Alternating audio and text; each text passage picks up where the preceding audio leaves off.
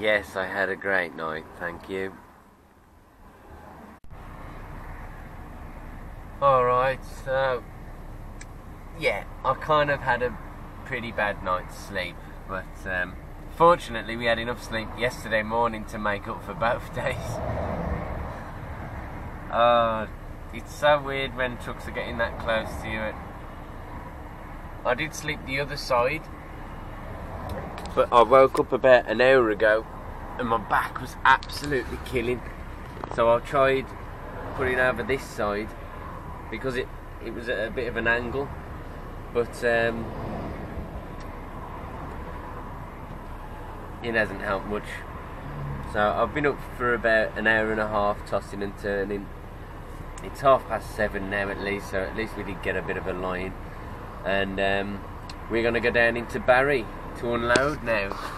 We stayed on the A4232 just off junction 33 of the M4, I believe. And we had lots of company. Alright, let's get our checks all done out the way.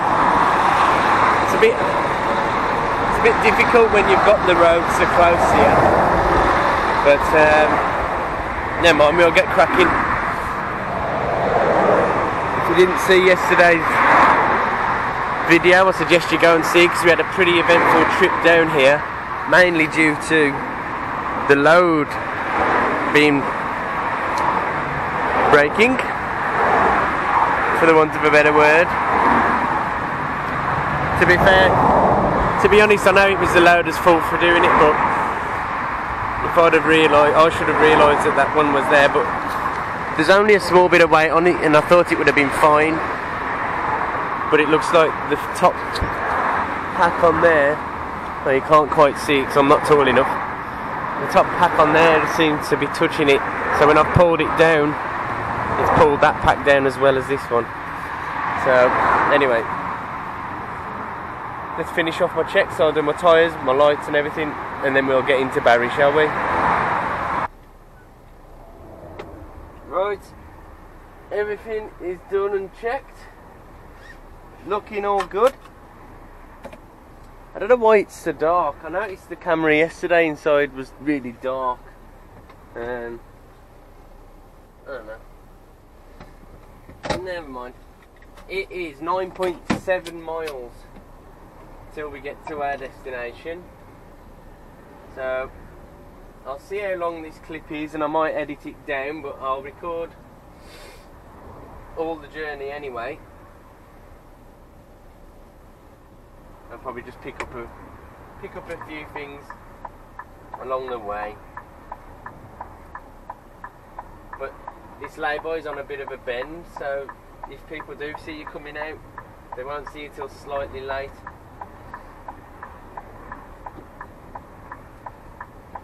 Put my heated mirrors on. Try and get rid of some of the moisture on this one.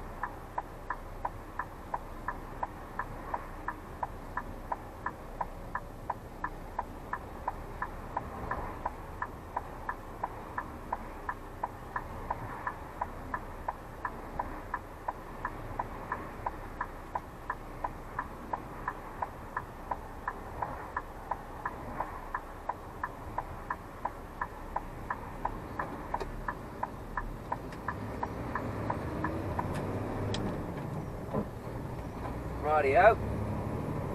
Definitely had to cut a bit out there. See how Sender is this fine morning. I don't know why, but she just sounds a little bit quieter lately. Don't know if it's me, maybe my ears have popped.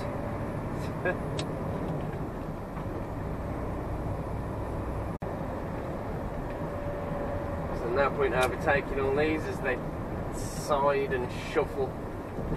Ah, Russell said there was only one lay-by here. There's another one. And it's got horses by it. Ah, and it's further away from the carriageway, so that would have been a better night there. Wait till I see him again.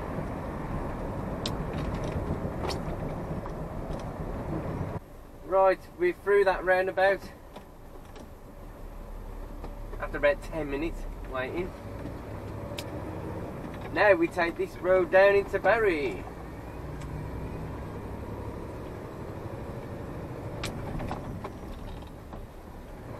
I've never been in Barry at this time of morning.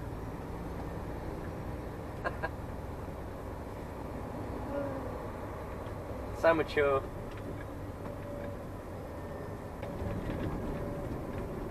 Oh, you're going to cut that guy up, are you? No, okay. You're nearly going to drive through his boot trying to get out before me though, aren't you?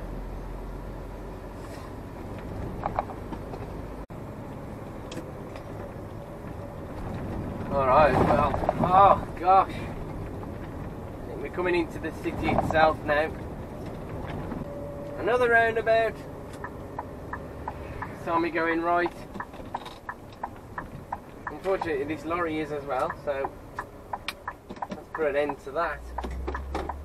You're coming out now. Sort yourselves out, come on. You're going left, don't bother indicating.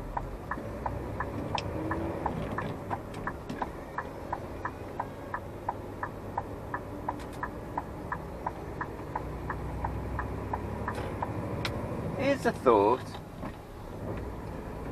They're trying to make lorries stop overtaking each other at certain points on motorways. There's one on the A34 that you'll have seen plenty of times, and I believe there's one on the M11, but I don't go that way very often.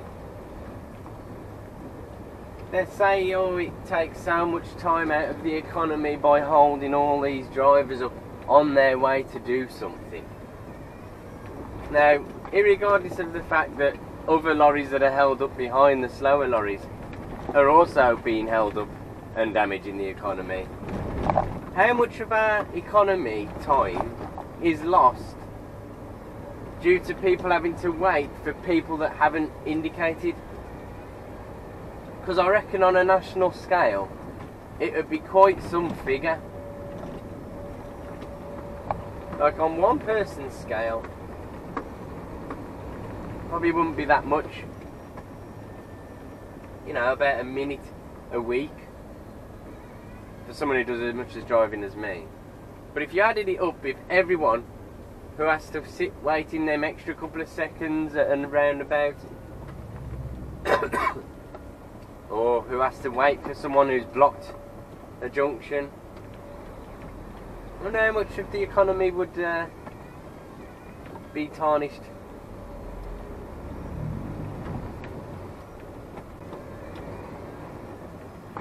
Right, North Haven. That's North Haven there. Where's South Haven?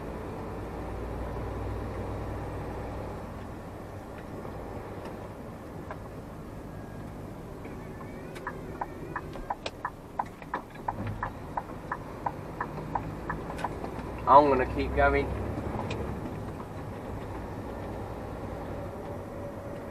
There's another sign still for more housing development.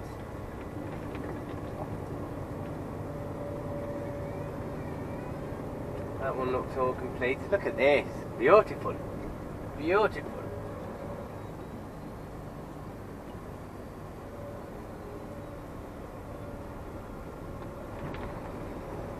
That says Persimmon up there, so I don't quite think that's the entrance. Although this is this looks like the site now. We're doing good.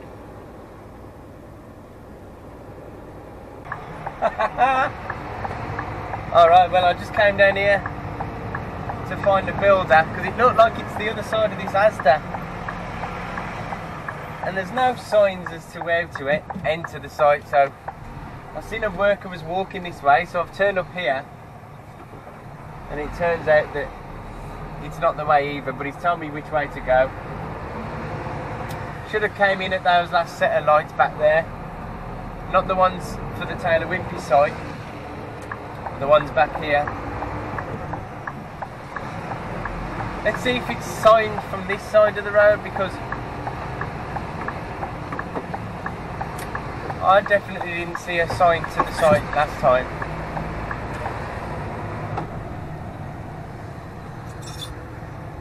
Said it's round the back of the Asda.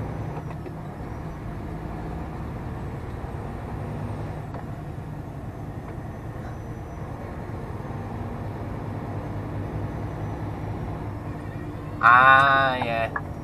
It was the one yeah. They've got the Taylor Wimpey signs at the front.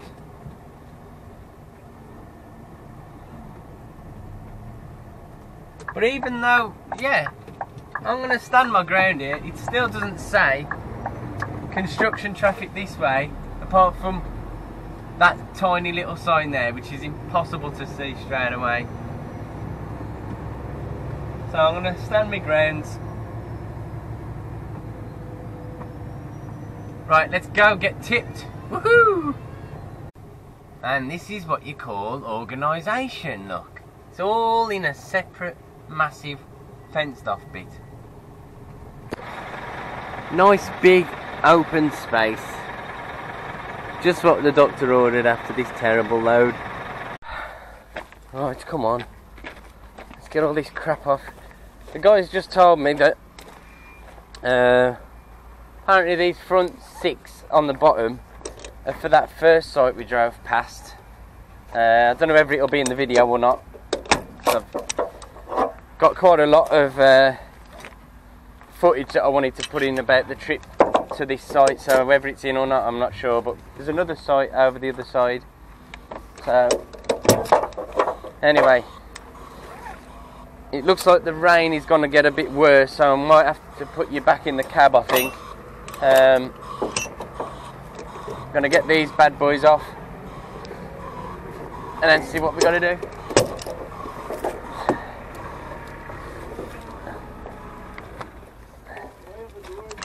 How you doing, mate? You alright? Oh dear, right. He's just getting the last ones off now. I found these lovely waterproofy gloves that I've been using, and they was tucked away at the bottom of my box on the back of the cab, and after using them for about 20 minutes I now know why they was tucked up in my box at the back of the cab. They will be going in the bin once I've finished with them shortly, because they absolutely stink, and I don't know what it is. It's not my sweat, I tell you. It absolutely stinks, I tell you. It's like someone's had them down their pants for 4 weeks. Oh. Anyway, we're nearly tipped now, then we've got to go over to the other site to put 6 of these panels there that they need, and then we'll be going on our way somewhere else. I'm not quite sure where. Let's go and help him with them rolls. Well, we're at the second delivery point now, right by that quayside that I was telling you about earlier. There's 2 gorgeous big black birds on those 2 buoys in the water. Not 100% what they are. This guy on the left keeps opening his wings and flapping them around. I don't know whether he's doing that to attract the attention of the other bird, but no idea. There's another plane there coming in, running to Cardiff perhaps. If I've got my bearings right, he might be doing a loop and then coming down. But yes, a lovely little peaceful area, apart from the digger and excavator over the back and the rock crusher, but never mind. It's nice to capture this view of the hillside before they put even more houses on there, which is what I'm sure they're going to be doing very shortly. Anyway, I'm going to put you on charge because I've done all that talking and all that recording earlier. I didn't have you plugged in, so let's get you charged up, eh? And into Newport for a coil. Alright, well it's the first time for everything. We are just going back around the weighbridge and we're loading on the quayside here. So we haven't got to go all around the other side of the docks today. It was confusing me a bit because she was telling me where it was and I've never been there to load, so it just totally threw me. And I made myself look like a right donut because I didn't quite understand what she'd meant, because I've never had to load down here before. I'm just waiting for this guy to pull out. Right, so to the left of me we've got a ship called CJACEY-TRUCKS.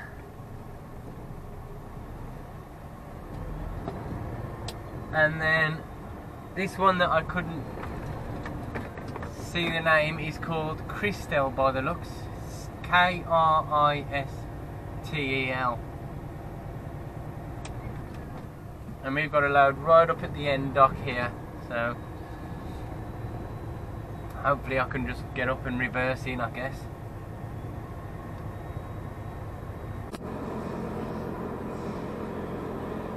Alright, it's not too big a size coil, but it looks bigger than it weighs. It's just 20 ton, this one.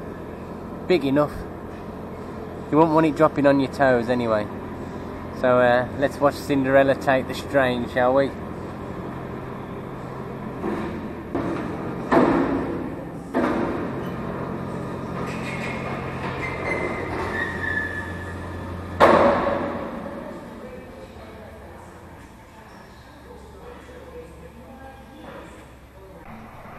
Alright, so just a quick nip and tuck,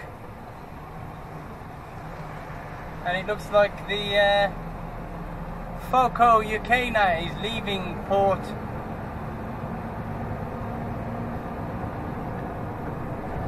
Just the same time we are. So we're going to see how this core gets on. We're going to be taking it off today. If anything, there may be one more strap I need to stop and put on, but we'll see how things are. I think I've got it pinched enough, but we'll just have to wait and see. So we're going to go loop back around, jump back on the weighbridge, and it's a nice quick transition at Newport Docks. Lovely. Why is there always someone that has to mess around on the way out of Newport? There's always at least one person like that that causes a pain. Anyway, we are on our way out now. It is 88 miles up to Hales Owen. Alright bro, I'm going to have to go now because I'm nearly at the drop. Alright. Thanks for phoning me though, yeah. Yeah man. I'm probably going to do a road trip again if you want to come with me before you go back to school. Yeah. But I'm not sure when it'll be, so I'll see what I do. See what I have to do once I've tipped here. If I go home, I'll come and get you tomorrow, or if not, we'll just do it some other time. But all right, speak to you in a bit, buddy. Speak to you in a bit. Ta-ra, ta-ra. Ta-ra. Okay, well they're going on break at 2 o'clock, so they said if I hurry up, it's 1:45 now. So if I'm quick to get all my gear off and get in there, we'll get it off before they all disappear on break. So let's get going. Right, we're empty now, and thankfully the guy was in a good mood and he tipped me before break, just as he gave me his paperwork back, signed and everything. The klaxon went for dinner, so thank you very much for that one. And at the moment we are just heading back to the yard for now. I don't know whether there's a load there for me to take out or whether that'll be it. If that is it for me to do today, I shall be making the most of this early finish by giving Cinderella a nice clean behind the ears, because all these times I've been trying to get to use the wash. Ain't been having chance. I got back a decent time on Friday, but they was doing an inspection on mine, so Cinderella's needs a wash. As much as I clean her with my own cleaner during the week, she still needs a good old jet wash to get down in the chassis, because don't forget we got trucking live in a couple of weeks time. So I'm kind of nervous, to be honest, because I'm a bit worried that I'm going to end up being a laughing stock. But you know, I'll do the best as I can. Oh, we're coming back down the Birmingham New Road now. Still don't know if this is going to be it. Will we be as happy as Barry today? Ah, happy as Barry. Oh, I can feel the tension. I can feel the tension. It's only 3 o'clock now. We're getting back to the yard. Ooh. Alright guys, we are dieseled up, trailer dropped, and about to park ourselves up. It is it for today. Happy as Barry, I am. So a nice early finish. Not gonna clean her up. Next week our Cinders is a bit poolish. We're going into the garage with her, so I will be in a different lorry next week. Hopefully it'll be Neil's beautiful top line, the same as this. It's actually Cinderella's sister truck that they bought both at the same time. Alternatively, I don't know what it might be one of the old Highlines, no idea. Either way, it'll be a exciting change while Cinderella's is in the garage. I forget what they said she's got to have done, something to do with the engine that's going to take a couple of days. So yes, that is gonna be it for today. The only thing that's a bit worrying is it's 1 week I can't clean it altogether. So I don't know.